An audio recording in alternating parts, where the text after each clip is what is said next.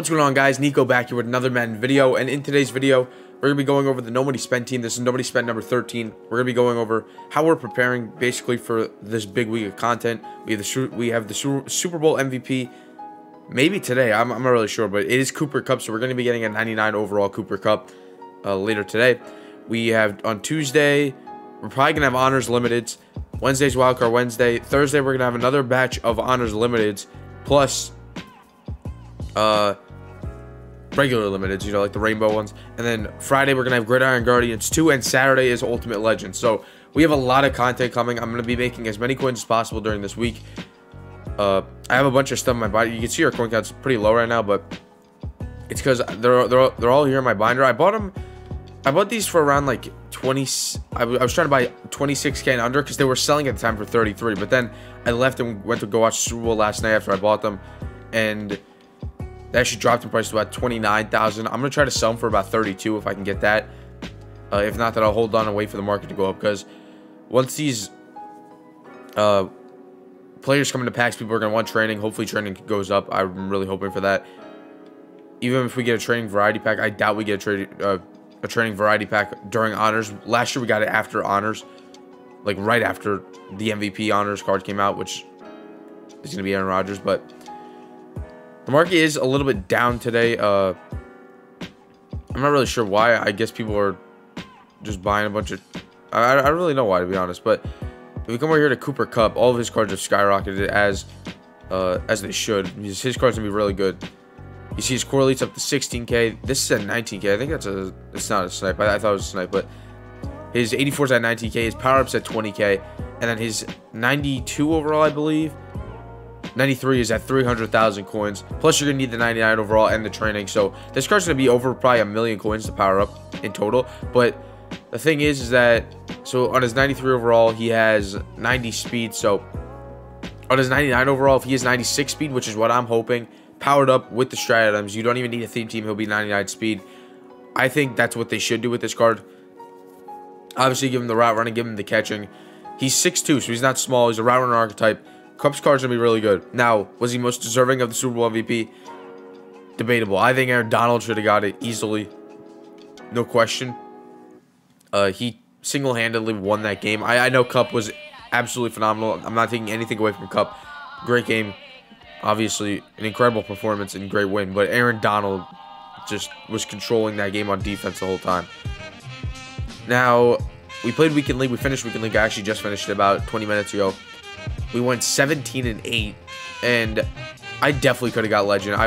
I lost the game on a game-winning or a game-losing field goal for me. This guy kicked a field goal, and there was 2 seconds left on the clock. I tried icing him, be a clutch kicker. It didn't work. Ended up losing that game, and we got to 17 wins. If we got one more win, maybe we would have got the top 100. I mean, down all the way at the bottom is 18 wins, so maybe we could have cracked it. I don't really know what our strength of schedule would have been. I'm getting close. I'm really getting close. We got one more win than last week, but you can see we did get MVP rewards again. You can see we won 17 games. Legend's the next step, then top 100, but we got to keep going. I got to stop making the dumb mistakes. In the game that I lost in that field goal, I did throw a pick. Should it have been a pick? Maybe not, but it is what it is. But 17 wins in Weekend League, so we'll have Weekend League rewards tomorrow as well. But Ultimate Legends, what I'm really looking at here is they're going to bring in some new legends, obviously. They're going to bring in legends like Nnamdi Asomugha, for example. I'm expecting him to get a card this year. Maybe he doesn't, but like last year is someone who they brought in. I definitely think we could see new legends easily. We're going to see 1 or 2, maybe even 3 that we haven't seen this year. New legends to this game, obviously not in the past, but Mike Haynes is a guy that needs to be upgraded. Charles Woodson needs to be upgraded. If we come over here to legends and look at these guys, there's a lot of legends that need to be upgraded that haven't been upgraded yet. We can look. LeGarrette Blount, I mean, he hasn't really needed an upgrade. Maybe 90-91 isn't the best filter for these. Leroy Selman could definitely be upgraded. He only has a 91 overall. Plaxico Burress, a lot of people were expecting him to get a Super Bowl card. He didn't. Ted Hendricks, possibly. They do like to target, though, the lower overall legends. I'm not going to get, like, the full legends. There should be, like, a full legend filter. But, like, the day 1 legends, like, I mean, Brandon Marshall's been upgraded. Larry Allen's been upgraded. D Ware's been upgraded. Who else? Bruce Matthews. So maybe there's not really. Johnny U's been upgraded. Okay, so maybe there's not too many legends that still need upgrading. I should probably just go to sets and look at them. We can do Gridiron Guardians too. I don't really know how you predict that at all. I don't know how you predict that. They're gonna pick players that haven't been upgraded. I saw people pick Ezekiel Elliott. Maybe he gets a card to upgrade his Gridiron Forge card, but I'm not really sure. So Revis, I'm pretty sure all the day one legends. So LaDainian Tomlinson, we could definitely see. That's a big one. I know he just got a card for the Black History Month promo, but that doesn't go into his power up. He still needs a legitimate upgrade. Zonka has been upgraded. Warren Sapp has. Leonard Davis hasn't been upgraded. Kevin Green has. Rice has. Mike Haynes is a big one. Curtis Martin has. Roy Williams hasn't. Selman hasn't. Joe Thomas, Ted Hendricks, Vic, Woodson. I mean, Vic, they're going to save probably for 99 overall. Ronnie Lott has. And you can see guys like Ronnie Lott just got upgraded. Andre Johnson's been upgraded already. Troy P's been upgraded. Guys like that. So I'm definitely expecting some upgrades here. So that's what we're looking at for legends right there. So we're just waiting on Cooper Kupp. I definitely expect him to get released today. Now, there's no sets, though, to get the MVP. So I don't know if it's exclusive to just the people that open the bundle. And then you get to... I don't really know how that works. We also had Super Bowl predictor tokens as well. So we come in here and look at those. I actually hit on a lot of them. I went all in on so Rams win. I actually can't go by newest, but all right. So Rams win. I had 6 of those. It looks like those are gonna hit. Stafford 275 plus passing yards. Those are gonna hit. MVP Cooper Kupp had 2 of those. Those are gonna hit. OBJ first touchdown. Those are gonna hit. The safety ones aren't. The Rams win by 10 plus isn't either. The coin toss heads is going to hit, so we did a couple of coin toss heads. Those are going to hit. And then the Rams win by 10 plus points aren't going to hit either. Unfortunately, we had, looks like we had 5 of those. So that's a little bit unfortunate there. Definitely going to happen, though. So we're going to have, we go here, 1, 2, 3, 4, 5, 6, 7, 8, 9, 10, not Matthew Stafford, 11, 12, 13, 14. So we had 15 that hit out of, I don't really know how many are here. I can't believe those legend tokens don't quick sell for anything. They definitely need to add quick sells for those, but we did hit on 15 of them. Does it tell you the amount that they quick sell for? So Cooper Kupp, we're actually going to get 38,000 coins for those 2 for Kupp winning MVP. OBJ, we're going to get 60K for the 2 of those because these quick sell for 30K each. So definitely happy about those. The Rams win, we had 6 of them, right? So we're going to get about 24,000-ish coins, maybe a little bit more. Looked at Rams win. I think the coin toss heads we're gonna get about 30,000 for those. So we're gonna make over 100,000 coins, which is I'll definitely take it from those collectibles there. Coin toss heads is 5,000 coins, so we're gonna make about 30,000, maybe 24,000 on the dot for those 2. And then Stafford 275 plus passing yards is 7,000 coin quick sell. So it might be even over 150K. I have to look. I didn't get these 2 predictors. I've actually just got those this morning. So nothing there. And then we'll take a look at the team and we can see how they did. So the defense played really well this weekend. I actually really liked how they played. If I didn't make some mistakes, so we didn't use Lamar Jackson all weekend. Hot Rod Master, Pass the Elite, Fearless, and Long Range Deadeye. The thing with Lamar Jackson, you'll see here, hopefully it shows it, is so 28 games. So he has, does it show it? Does it not show? He has 8 fumbles this weekend. That hurt me a lot. That lost me some games. It almost lost me my last game I played. I was playing he was really bad. I was totally gonna beat him the whole time. It was just the matter if I could, stop the run game and capitalize on offense. He wasn't bad on defense. He was really bad on offense, though.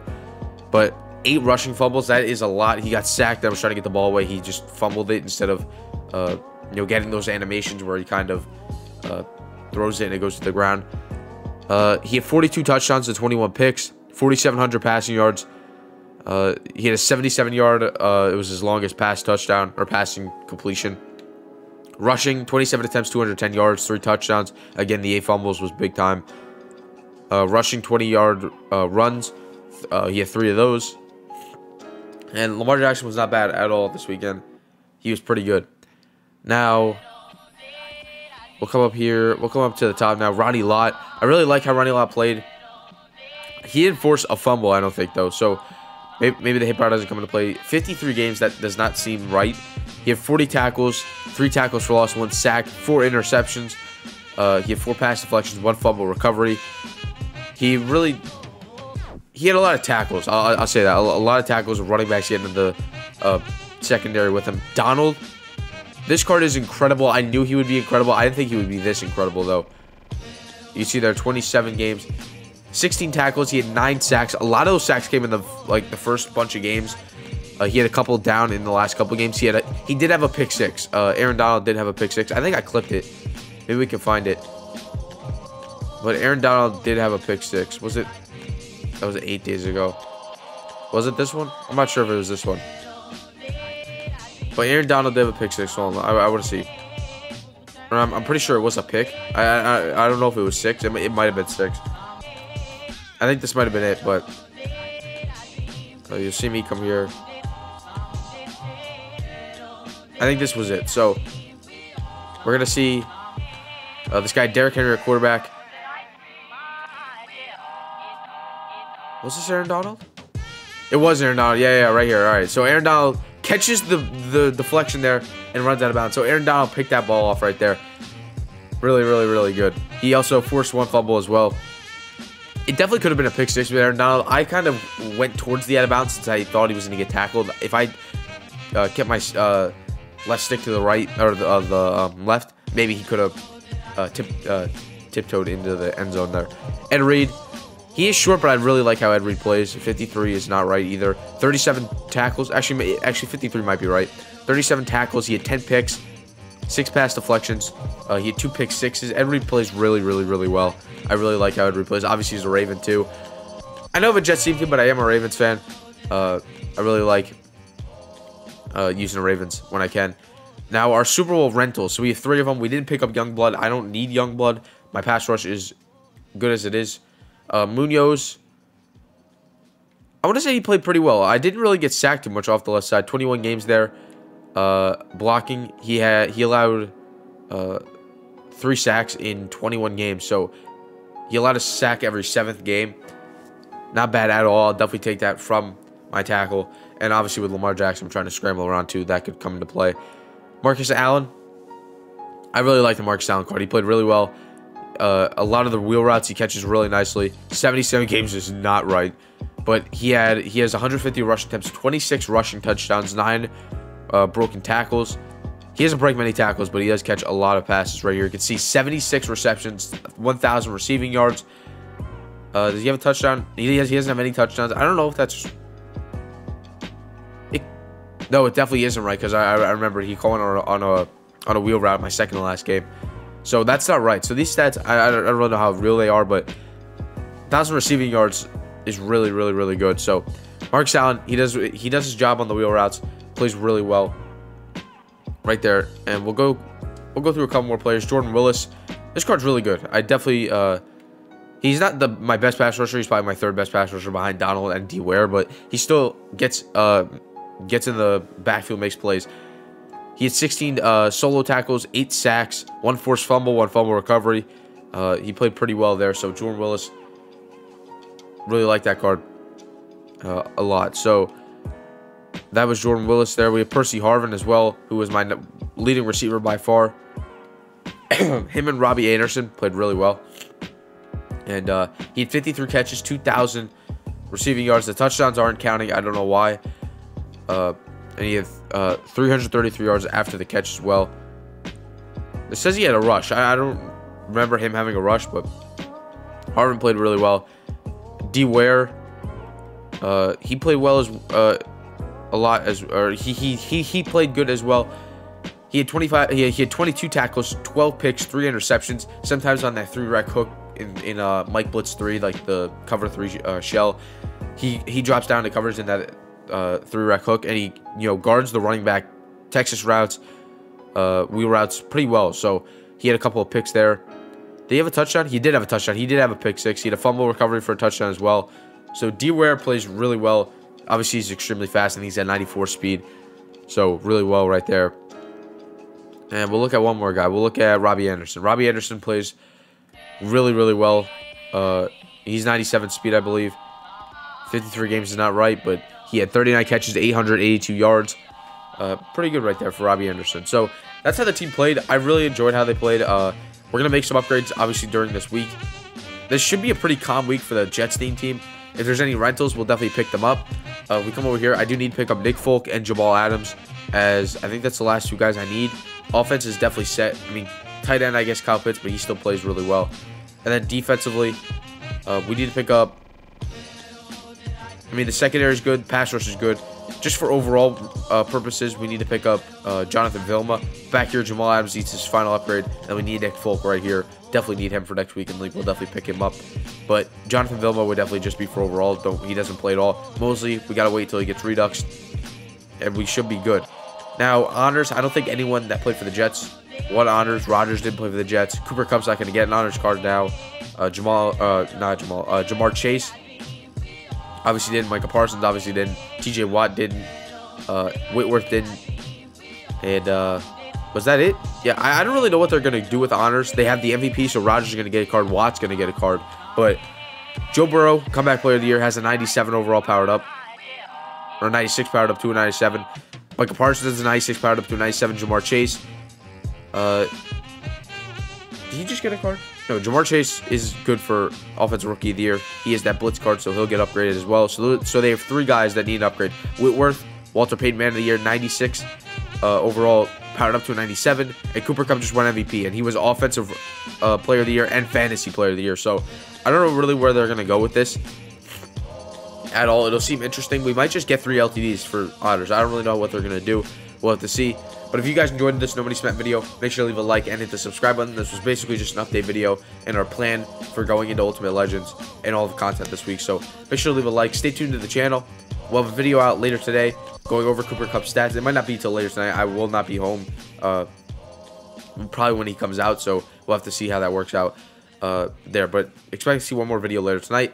Stay tuned. Make sure to hit that subscribe button. It definitely helps me out and builds the channel up. And I'll see you in the next one. See ya.